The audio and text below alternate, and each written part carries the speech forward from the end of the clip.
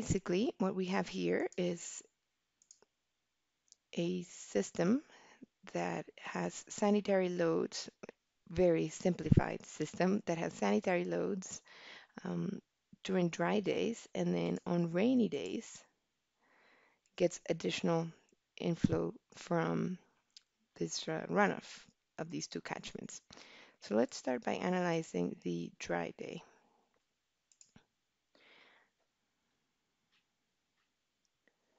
This is all simulations over time. It's not steady state like we've been doing. This was the scenario where we have no storm data. So this is, for practical purposes, sanitary only. And in a sanitary system, what you have is that you input the loading at your manholes. So in this case, we have 4 cubic feet per second. This happens to be on a pattern because I'm running it for 24 hours. So you can see how the loading is affected. So those 44 feet per cubic feet per second are really at the very beginning about 2 CFS, and then at some point they become like 5.6 or something.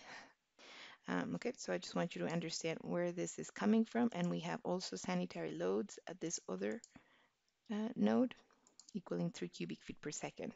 And what we have modeled here is actually an overflow point, and what we wanted to see is if there was any flow when there wasn't any rain. So I'm going to do a graph here of the flow in those two pipes.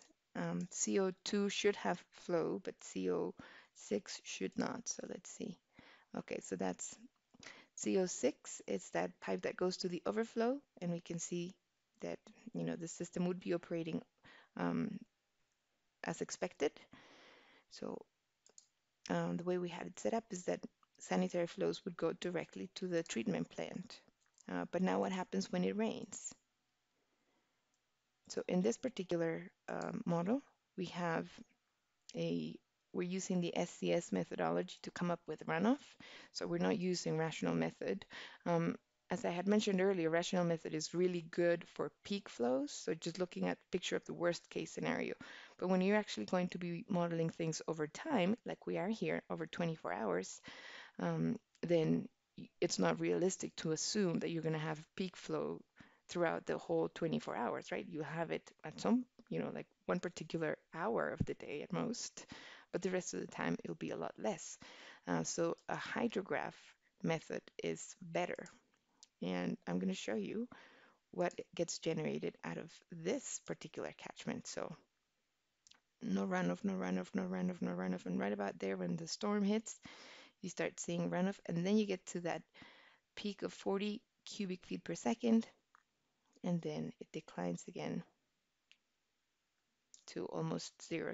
It will probably, if I continue to model it 48 hours or more, it might go back to zero runoff. Okay, so this is the input that we're going to see at this MH1, in addition to the 4 cubic feet per second that are sanitary flows. Okay, and it also happens to coincide the peak of your rainfall with the peak hour that we have in the sanitary um, flows. So once we do that, we get to see what happens. So let's graph quickly here. Same graph that we had done before. So the blue obviously represents the stormy day. And then we have it. The blue is the conduit CO2. And then the red one is the CO6. So there is actually combined sewer overflow being passing through CO6. And you might be wondering, how did that split take place? There is a diversion here, but the solver that I'm using at this very moment is the implicit. So unlike StormCAD, it can handle flow splits really well. And the way we set that up here, okay, so we have a control structure. So there's a weir inside of this CO6 that prevents low flows from going towards the overflow. So when it reaches the elevation of 314 feet, you start seeing, actually 311 is the elevation of the crest. So when the water level in that manhole goes above 311 feet, flow starts going towards the overflow. So this is a little bit different than the way we were handling diversions. Remember, we had to enter a curve in StormCAD. With the solver, you don't have to. It would take care of all the details. You wouldn't have to worry about that. Just say what kind of structure it is, and it figures it out. So that's kind of the way you would handle those combined sewer flows. If you found this video helpful, please give it a like. If you want to see more such series, consider subscribing to our channel.